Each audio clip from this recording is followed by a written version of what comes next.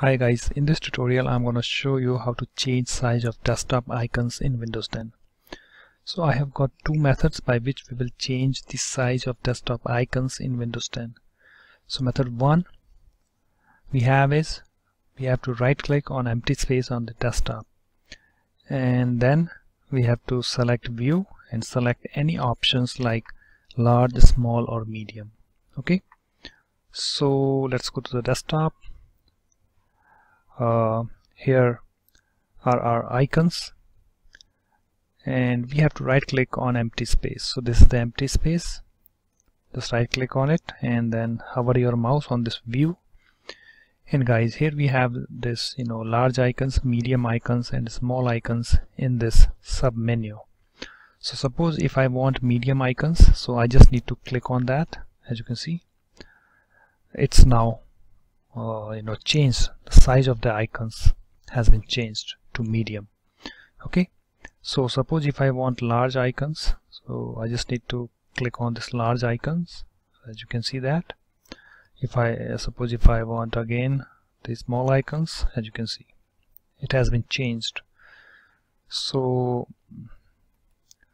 as you can see, by method 1 we can do this very easily. So method 2, you have to hold down the control button and scroll up your mouse wheel to zoom in the icons, that is to make the icons bigger. Okay, and to make the icons smaller, you have to hold down the control button on your keyboard and scroll down your mouse wheel to zoom out the icons. Okay, so let's go to the desktop. So these are our icons. So to make this bigger, we have to hold down the control button on the keyboard and we have to scroll up, okay, the mouse wheel to make the icons bigger. So as you can see that it's now very big. Okay, so and then to make the icons smaller,